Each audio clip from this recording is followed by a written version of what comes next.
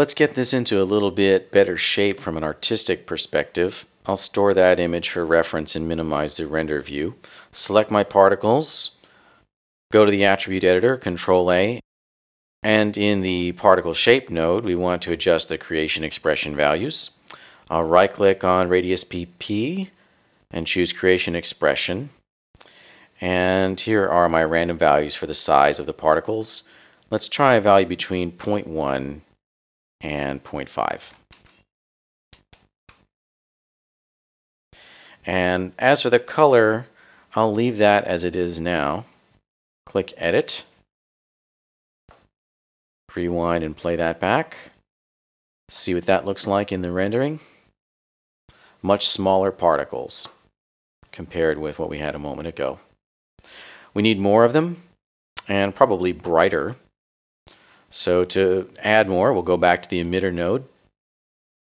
Particles per second, I'll set that to maybe 200 instead of 50. Rewind. Give it another render. Back in my expression editor, I can perhaps increase the amount of green and blue to make the particles brighter. Let's try a value of 0.5 as a maximum value for green and blue. Edit.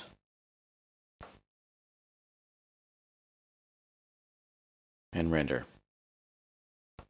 So that's a little bit better. I'm going to add some glow in a moment, but I think I've got them about the right size and the right color. If you want the particles to fade out over time, you can go back into the shader. And in fact, while I'm here, I should give this a name like fairy dust shader.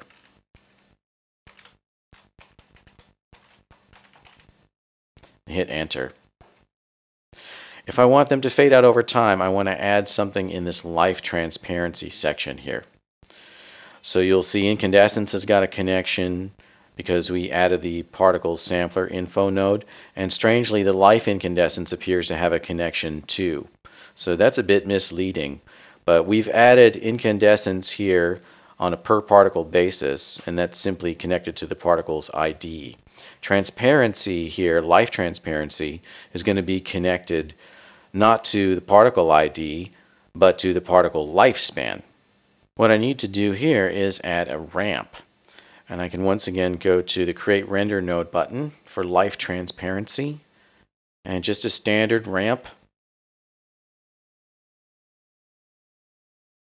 Now it doesn't take you to the ramp attributes by default, it takes you to another particle sampler info node. But you can get to those ramp attributes fairly easily. Just go to the output connection here in the attribute editor a couple of times, and that'll take you up through the shader tree to the ramp node. You could of course go through the hypershade and select it there too. What we see here is the transparency over time. And currently this has got the default red, green, and blue color swatches here. What we want here, just to simplify things, is just black and white, because a grayscale is appropriate to the transparency in this case.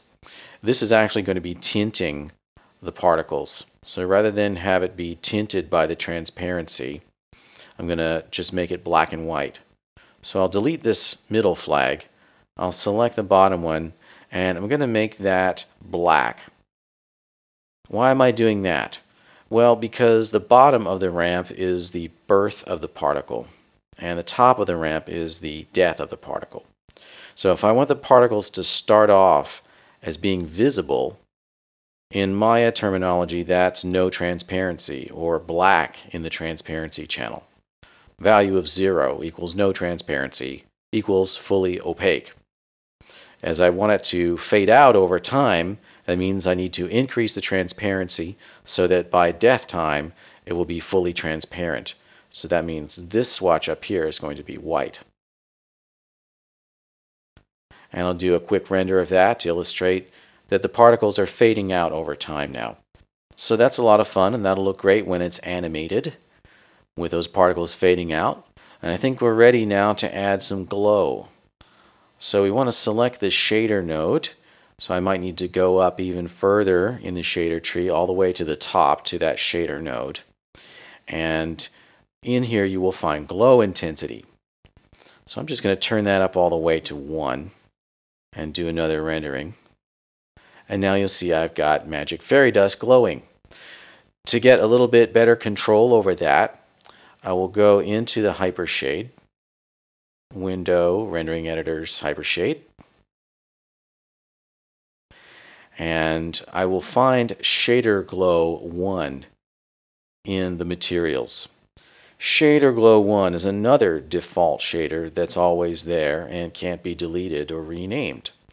And it controls all of the glow intensity attributes in your Maya scene. There's only one shader glow node. You cannot create another one.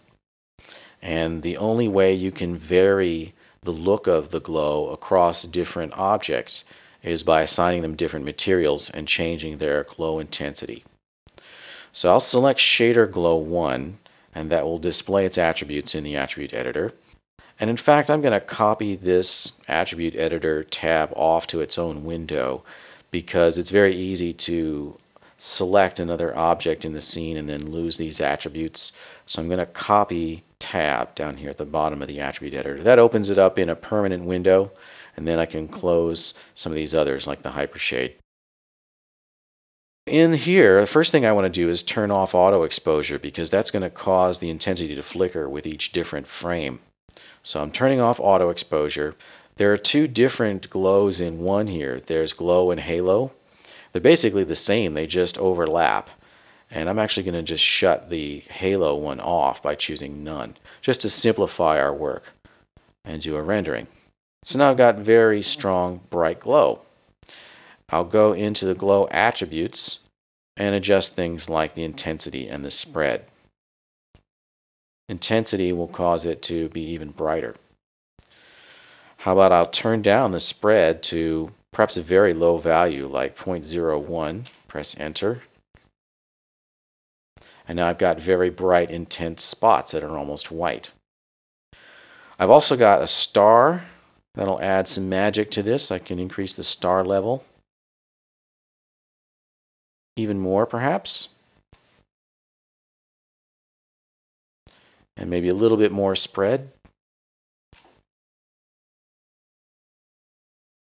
And it gets pretty magical pretty quickly. You'll see there's a rotation attribute here to play with.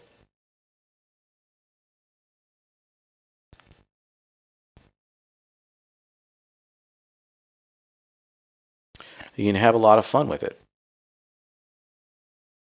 I don't want it to overload my scene too much. Maybe I'll bring the intensity down. You can also bring the color down too, if you like.